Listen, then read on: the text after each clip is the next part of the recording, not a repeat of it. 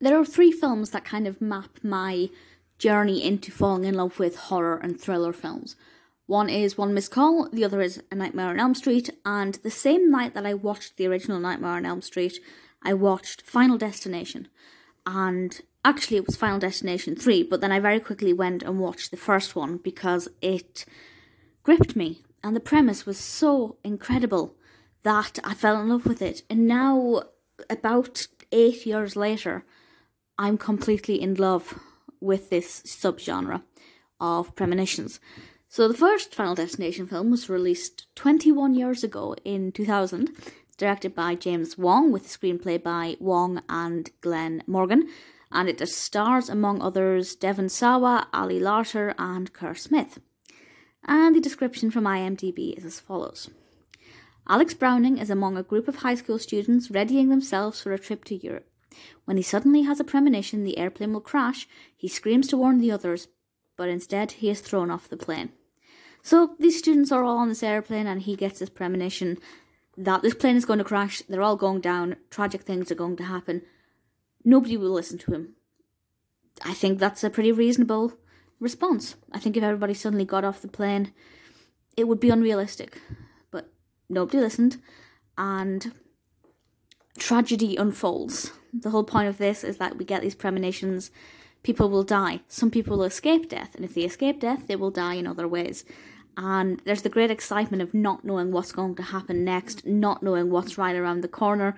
For those who got off of the plane, are they going to survive to the end of the film? It's so fantastic, and I love that idea, and you never know how people are going to die.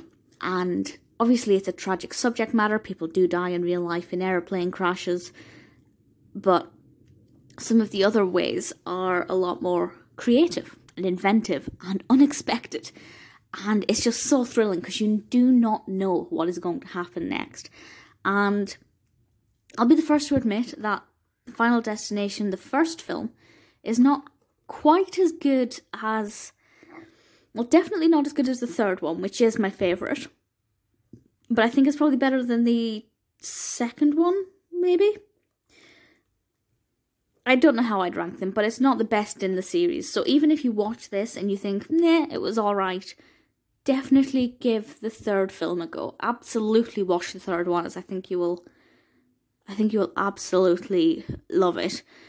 It's gripping, it's thrilling, it's beautifully shot, it's very intense, the atmosphere is spot on.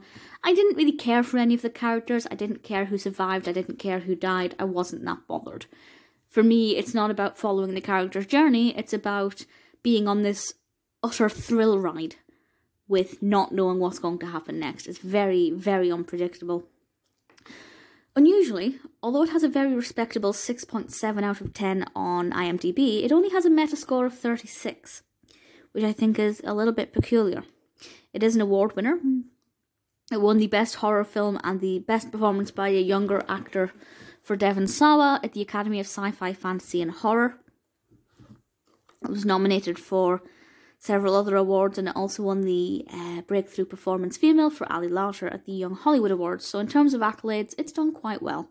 In terms of reception, seems to be a mixed bag, but personally, I really liked it. Not as much as the third, but I did adore it. It's one of my favourite horror thriller film series. It's perfect. I will watch it again and again, and even when I kind of watch it enough that I know what's happening, and I know what's about to come next, it's still so gripping. If you haven't seen it and you're into horror, please watch it. I promise you won't be disappointed. If you're new to horror, I'd say it's quite strong and maybe not the best option, but at the same time, I was quite new to horror when I watched this. So give it a go. Let me know what you think. Personally, I love it.